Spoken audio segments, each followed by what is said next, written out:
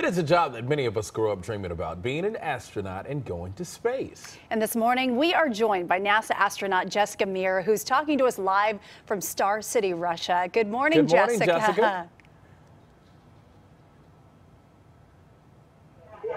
Good morning, LA. And of course, we're on a delay, but this will be, what, your first time going into space? Did you ever dream that you would make it here?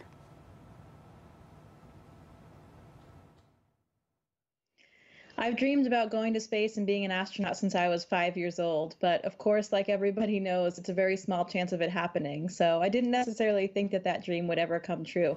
It still is a little bit surreal right now, thinking that it finally will.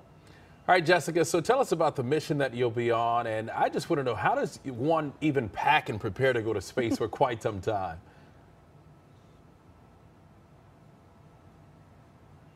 I'll be going to the International Space Station for a 6-month mission, and that's a typical mission for us right now. It's a very interesting place to live and work. We're up there with the Russian Space Agency, the Japanese, Canadian, and European space agencies as well. So very diverse and international crew.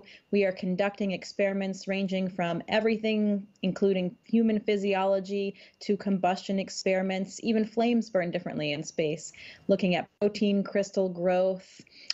Really, all types of science are represented up there. We spend a lot of time maintaining the space station as well. If the toilet breaks or if a light bulb needs to be changed, we can't call a plumber or an electrician. We need to be able to do that ourselves as well.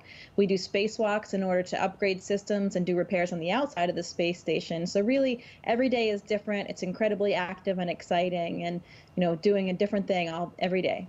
And Jessica, I talked about packing. Are there some things or some items that you take with you to space? Do you take any pictures with you, any memorabilia?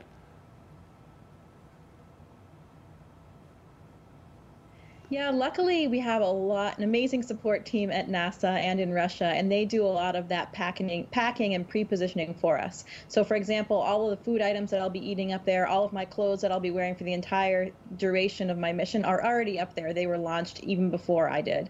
So we do carry some small amount of personal effects with us, so we can select a few items that are important to us or important to family members. So I'll be bringing some of those things to represent some of those loved ones, and also some of the places where I've lived and worked, state flags, university emblems, and that kind of thing.